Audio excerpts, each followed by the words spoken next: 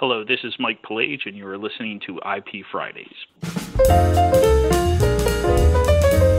Hello, and welcome to this episode of IP Fridays. Our names are Ken Suzanne and Rolf Claessen, and this is the podcast dedicated to intellectual property. It does not matter where you are from, in-house or private practice, novice or expert. We will help you stay up to date with current topics in the fields of trademarks, patents, design and copyright, discover useful tools, and much more.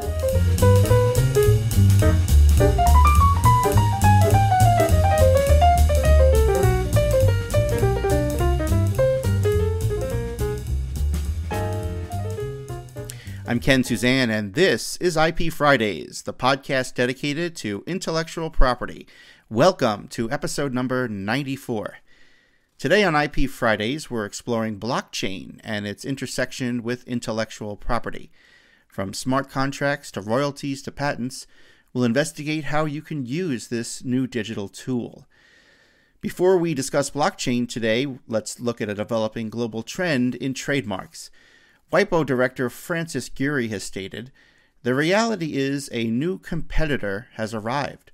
That new competitor is China, or more specifically, China's intellectual property industry." 2017 was truly a record year for China. China has always been an IP heavy hitter. It held nearly 14 million trademarks at the end of 2017.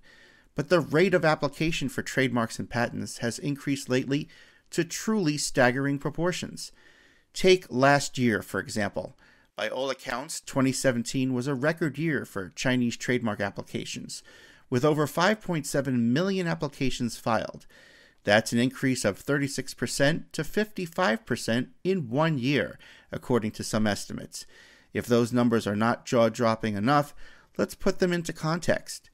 In 2017, China's trademark applications outpaced the United States 10-1.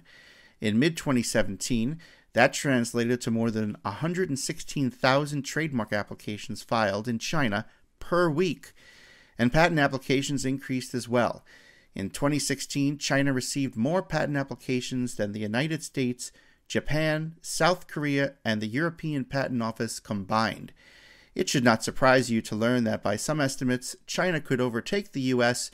for patent applications in the next 3 years.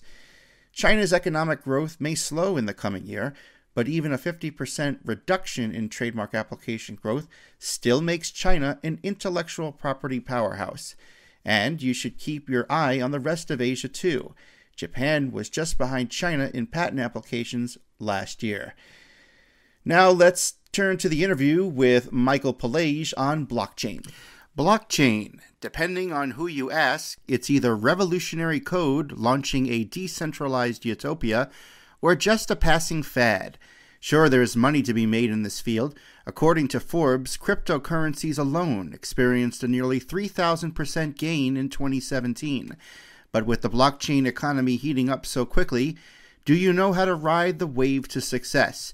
Or will you buy into a bubble just before it pops? Joining me today is Michael Palage, intellectual property attorney and IT consultant.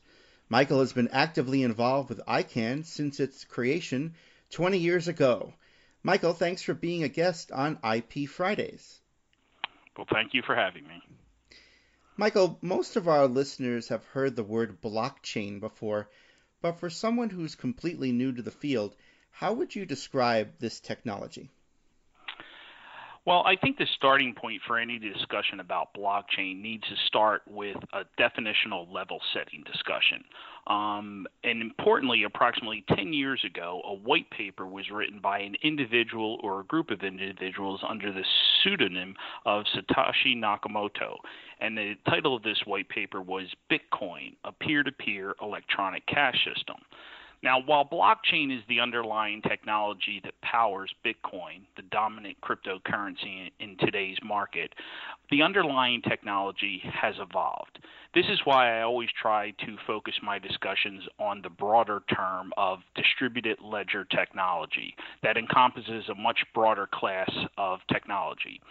Unfortunately, there are some people that tend to conflate all things blockchain with Bitcoin and the dark web. Okay, so Bitcoin and Ethereum are two popular cryptocurrencies that myself and my listeners may have heard of. But where do they fit in on this Venn diagram of distributed ledger technology? While the Bitcoin and the Ethereum protocols fit neatly within the blockchain classification, there are some distinctions. While Bitcoin is currently primarily just a cryptocurrency, Ethereum is much more diverse and incorporates the use of an Ethereum virtual machine, or EVM, into the Ethereum protocol. And the EVM is an important feature set which powers the smart contract functionalities, which some of your listeners may be familiar with in reading or doing some fundamental playing around with blockchain technology. Yes, and so smart contracts is something that we want to take a deeper dive into a bit later. But before we do, Mike, can you give us an example of a technology or protocol that fits within the distributed ledger technology universe, but which you would not categorize as blockchain technology per se? Sure. The best example I could use that your listeners might have heard of is R3. This is a consortium of fintech companies that were established in 2014 to pursue blockchain technologies for the financial services community. Early on, R3 recognized that some of the open and public feature sets of the traditional blockchain protocol were inconsistent with the needs of the financial services community. This is why R3 developed the Corda protocol, and they specifically did not call it blockchain technology, but instead referred to it as distributed ledger technology. I think as there continues to be an evolution of this technology, you will see further delineations within the broader DLT universe. One other important point I'd like to make to your listeners, especially those in Europe. In U.S., blockchain remains the dominant terminology when discussing this technology. However, in Europe, you see a much greater use of the term distributed ledger technology, or DLT. I personally believe that this trend can be attributed to a rebranding initiative to break away from some of the early stigmatism associated with Bitcoin, the Silk Road, and the dark web. Interesting, Mike. You've made the comment about how this technology is evolving, and it truly is evolving. Can you offer any insight on where this technology will go in the future? Well, that's a discussion definitely outside the scope of a 10 to 20-minute podcast. Sure. However, I will say that as someone that has had a front row seat to the impact that the internet had on global e-commerce in the early 90s, I truly believe that DLT, or distributed ledger technology, will be an equally transformative technology. I think in speculating about the future of the technology, it's important for your listeners to understand some of the basic building blocks of this technology. Sure. And what I'd like to do is just do a little bit of a deep dive into these components, because I think this will really be important to the listeners when they begin to read about this technology, to begin to delineate. So one of the first important components of blockchain or distributed ledger technology is the concept of the ledger, which is nothing more than a list of accounts and assets associated with each account. However, unlike traditional spreadsheets or databases where there is an ability to read, write, rewrite, and delete data entries, blockchain and distributed ledger technologies are limited to simply write and read functionality. It is this inability of a user to rewrite or delete an entry in the ledger that forms the basis of the immutable nature of the technology. So again, that's one of the most important building blocks. Yes. The next concept is the concept of blocks. The importance of blocks in blockchain technology should be self-evident. Sure. And what are those blocks? Because I mean, that's an important part here. Give us an idea of what we're talking about when we refer to a block. Sure. So blocks refer on how the transactions on the network are bundled together and recorded. Each block in the blockchain is cryptographically linked to the previous block in a manner so that any attempt to alter a transaction in a previously written block will break the cryptographical signature linking all of the previous chains together. Mm-hmm. So this again goes to the concept of immutability, which is very key to blockchain and distributed ledger technology. Mm-hmm. So the next concept is the concept of a peer-to-peer network. And this is one in which the interconnected nodes share information without the use of a centralized administrator. This technology was originally popularized by the technology Napster that a lot of your intellectual property listeners should be familiar with. Oh, yes. In blockchain or distributed ledger technology, each node on the network contains a copy, either full or a partial portion thereof, of the ledger. So again, this is very important to the overall functionality of the technology. Mm-hmm. The next important building block is the protocol. And the protocol is the rules of the road. And that basically is how the different nodes basically determine how the data is going to be transmitted across the network and written to the ledger. The two most popular protocols that your listeners may be familiar with are Bitcoin and Ethereum. Mm-hmm. Another important building block with the blockchain and distributed ledger technology is cryptographic. And cryptography is a set of mathematical operations that allows parties to exchange encrypted or scrambled data in an open and unsecure network without the fear of the underlying data being intercepted or decrypted by a third party. And it's important to note here, a lot of these individual components that I am talking about here have actually existed. And it's kind of the beauty of the white paper where these existing technologies were kind of assembled and put together to, if you will, create this concept of blockchain. And one of the most, if you will, the secret ingredient, and one that tends to get a lot of discussion, is this concept of consensus. So consensus is the mechanism by which the network reaches agreement on the state of the ledger. This is a critically important component in blockchain and distributed ledger technology to economically incentivize all participants in the network to do the right thing. Because without being able to reach agreement on the state of the data in the ledger, subsequent blocks of data would not be able to be added in a reliable manner. Mm-hmm.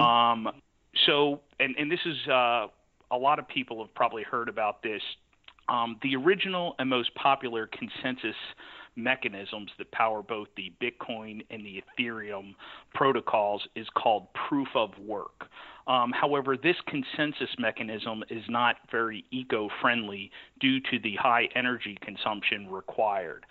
This has actually led to the development of other consensus mechanisms such as proof of stake and proof of authority that provide for a quicker and less energy-dependent solution to the problem. So those are the those are the important building blocks. And when one of your readers is reading an article, you would kind of want to focus on those concepts and how the author or new innovation regarding that technology treats one of these building blocks, because that's where a lot of the pivots and innovation is taking place. That's helpful to know. I mean, some of this can get, to me, very, very complex. And how do you stay on top of all this? Is this something that's developing like daily or weekly? Give me an idea of where this is going. drinking from a fire hydrant is the best way to put it. And I think some of your listeners, for those that may want to go to the PTO database, and just in the preambles or in the preambles or some of the subject matter descriptions, just put in blockchain and basically do that over the last 3 to 5 years. And you can see how 5 years ago there was probably few, if any, references to blockchain, and how that has just exploded. And you now see the Chinese have actually been very prolific in their patent portfolio regarding blockchain and distributed ledger technology. So this is something that has been very aggressively followed, I would say, in Europe and particularly in the Asia markets. Interesting. Mike, you previously stated that blockchain and distributed ledger technology would be what they call transformative. What areas do you see being most impacted by this? I believe that every area of commerce will be impacted, but the ones that I see the most immediate and greatest impact are the following: supply chain management, financial services / fintech, and then digital identity. Those are the three that I see the most immediate promise for, if you will, breaking existing paradigms and business models. For sure. And with respect to IP, since this is IP Fridays, what impact do you see this technology having on intellectual property? I personally, it's interesting how you tee that up. Sure. I personally think that this impact will be greater or equal to the impact that the internet had on the practice of intellectual property law in the late 90s. So I do believe this is intellectual property attorneys will have no choice but to understand the impact of this technology, because I do believe it will be that transformative. Earlier this year, I was at the Consensus Conference in New York, where there was over 8,000 people attended the world's largest blockchain distributed ledger conference. And during this particular multi-day event, there actually were several sessions that were dedicated to intellectual property management. I believe that the integration of blockchain and distributed ledger technology into the supply chain will probably have much broader IP implications. There already are a number of pilots involving the healthcare sector in which they are trying to track the provenance of pharmaceuticals to eliminate counterfeit drugs that are literally killing people. So if you can track counterfeit pharmaceuticals, you can probably equally use this technology to track counterfeit designer and other high-end goods. So I believe it is that cradle to grave, or if you will, from design to manufacturer to consumer, the ability to trace goods that really hold the most interesting impact on behalf of intellectual property owners and IP attorneys. Mike, this has been truly fascinating. I really appreciate you taking the time today for speaking with us on IP Fridays. Thank you very much for having me, Ken.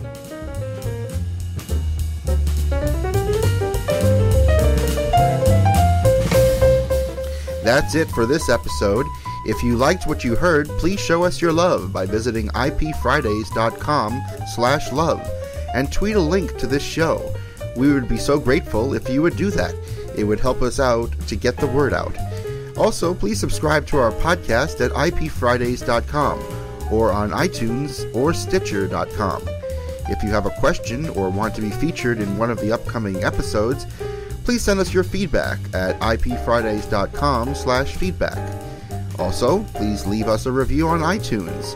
You can go to ipfridays.com/iTunes and it will take you right to the correct page on iTunes. If you want to get mentioned on this podcast or even have comments within the next episode, please leave us your voicemail at ipfridays.com/voicemail. You have been listening to an episode of IP Fridays. The views expressed by the participants of this program are their own and do not represent the views of, nor are they endorsed by their respective law firms. None of the content should be considered legal advice. The IP Fridays podcast should not be construed as legal advice or legal opinion on any specific facts or circumstances. The contents of this podcast are intended for general informational purposes only, and you are urged to consult your own lawyer on any specific legal questions. As always, consult a lawyer or patent or trademark attorney. Copyright 2014, all rights reserved.